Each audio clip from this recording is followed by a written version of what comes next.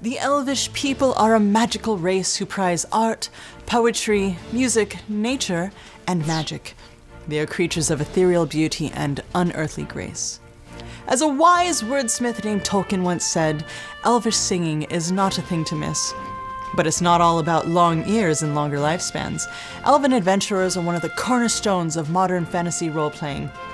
I'm Satine Phoenix, and we're talking elves for 5th edition D&D on today's Handbooker Helper.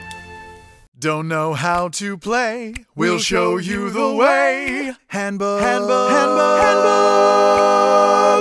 Helper. Handbooker Helper. From the pages of stories past, like Tolkien's Lord of the Rings, or the timeless tales of Celtic and Norse mythologies, elves have survived countless generations of storytelling to populate modern fantasy fiction, and, more importantly, our Dungeons & Dragons games. Here, the elves are an ageless folk who live well over 700 years, and all that time makes for some interesting adventures. Being naturally dexterous, elves' keen senses and fey ancestry make them supremely fit for classes like rogues and wizards. And let's be honest, the +2 to dexterity is pretty handy universally. On average, the elves of D&D are slightly shorter and more slender than humans, with hair color and skin tones that branch far and wide outside the normal spectrum of human pigments, because magic. On top of their proficiency in the perception skill, elves have dark vision up to 60 feet, but one of the coolest traits of 5th edition elves is their ability to trance.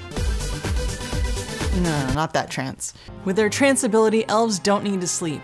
Instead, they enter a deep meditative state for 4 hours of sublime semi-conscious rest.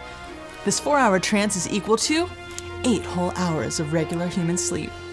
As you can imagine, the ability to recuperate spell slots and other daily abilities so quickly can be pretty clutch. Simply put, if you're itching to roll up a wizard, elves are a great candidate for your next PC.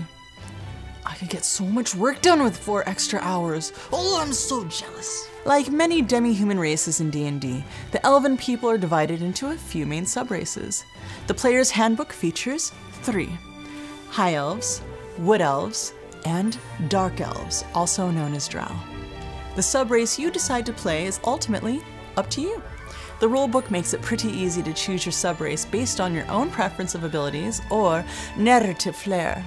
High elves represent the most noble lineage of elves, whose mastery of magic is a way of life. High elf characters increase their intelligence score by 1 and have an extra wizard cantrip in their back pocket, whether they're a wizard or not. Wood elves are people from forested lands who prize the natural world through their keen senses and natural insight. Wood elf characters get a boost to wisdom, can move a little faster than the average elf, and can use their Mask of the Wild ability to easily hide amongst nature. Last, but certainly not least, dark elves are a subterranean people who are naturally charismatic and sensitive to sunlight. Dark elves or drow boast an array of innate magic abilities like dancing lights, darkness, and fairy fire to help them survive their dark, dangerous, and sun-starved home realm. Well, as the wise sages of time always say, knowledge is power. And now that you've got the power, my fellow elven friends, it's time to venture forth and make names for thine selves.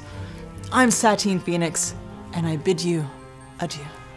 Handbooker Helper. Handbooker Helper.